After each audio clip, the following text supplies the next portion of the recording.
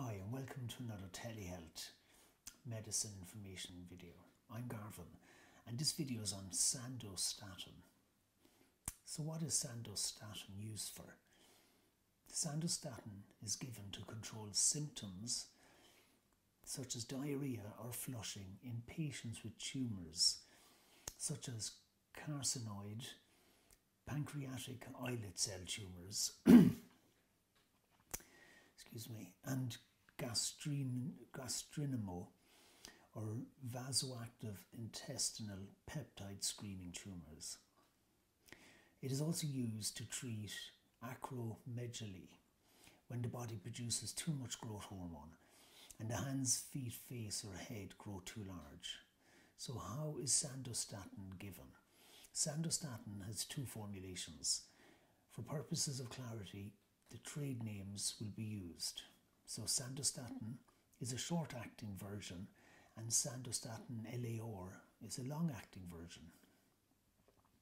Sandostatin is given by subcutaneous injection, the layer of tissue between the skin and the muscle.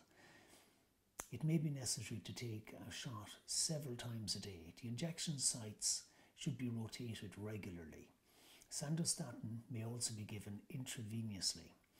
So Sandostatin LAR is given by intramuscular injection into the muscle under a doctor's supervision.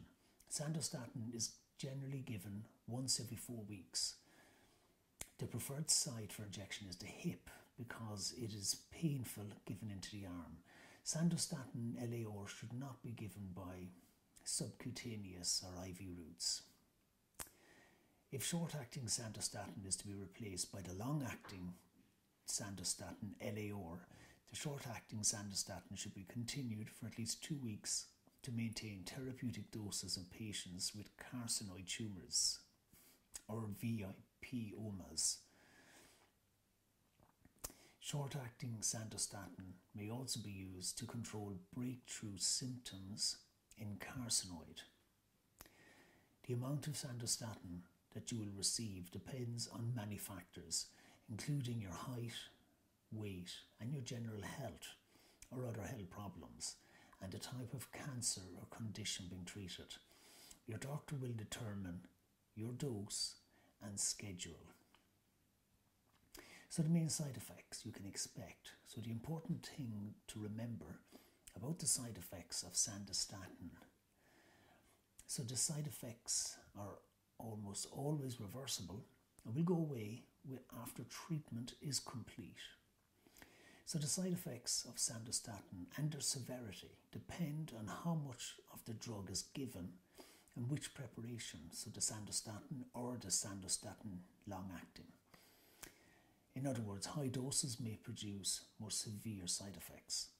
So the following side effects are common for patients taking Sandostatin: gallstones,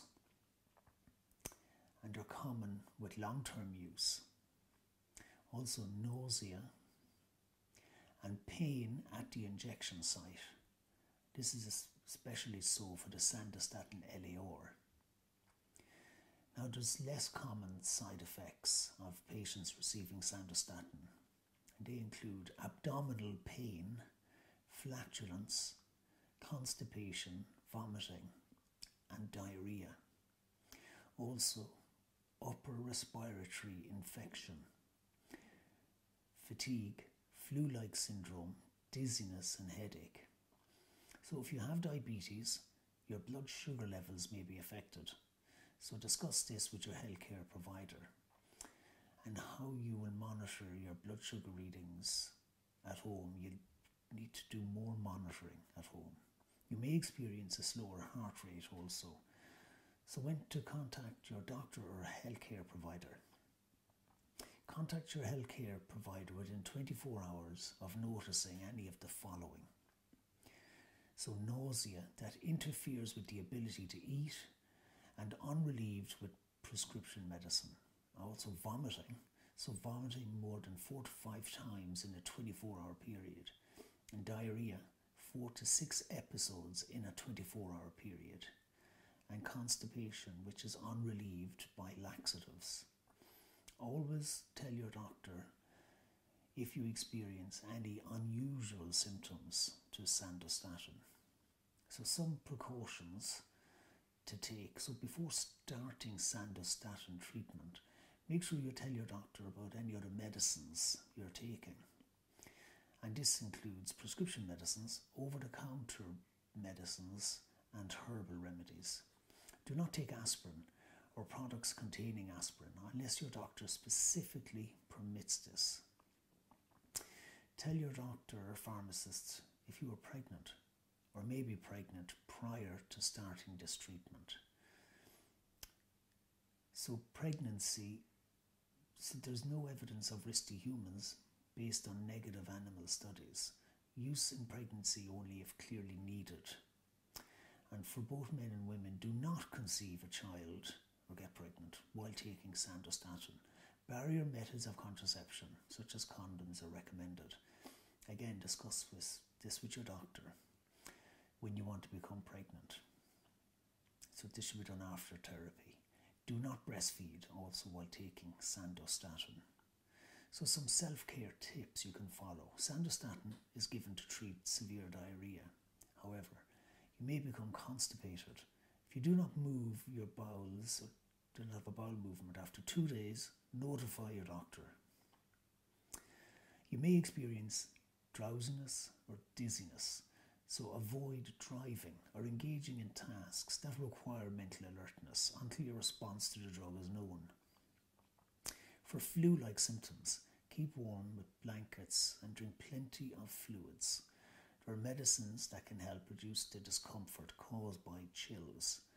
So paracetamol or ibuprofen may help relieve discomfort from fever, headache and general ache and pain. However, be sure to talk to your doctor before taking it.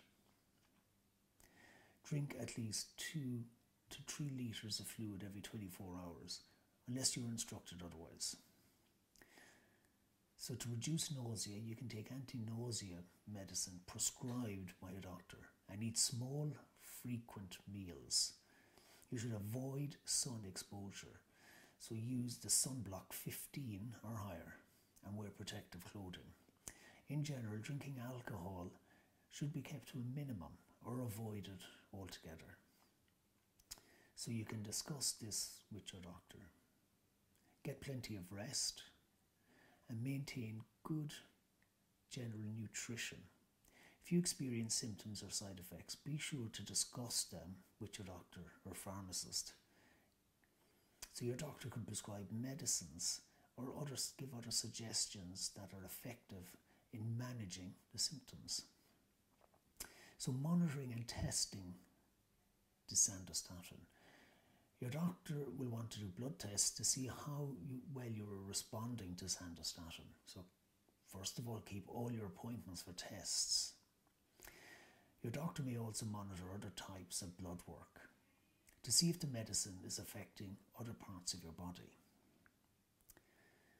So how does the Sandostatin work? Sandostatin is similar to a natural chemical called somatostatin. Somatostatin is produced by the body by the hypothalamus, and one of its functions is to switch off the secretion of growth hormone by the pituitary gland. Somatostatin also decreases splanchnic blood flow and inhibits the release of serotonin, gastrin, vasoactive intestinal peptide, and pancreatic polypeptide. These actions are what helps control the symptoms of flushing and diarrhea in carcinoid tumours and vasoactive intestinal peptide secreting adenomas. So that brings this video to an end. If you have any questions, you can leave a comment below or contact us through our website, mytelehealth.info, or call into Lynch's Pharmacy, Douglas, Cork. You can ring 021 436 6923 to find out more. Thank you for watching. Stay healthy and stay informed.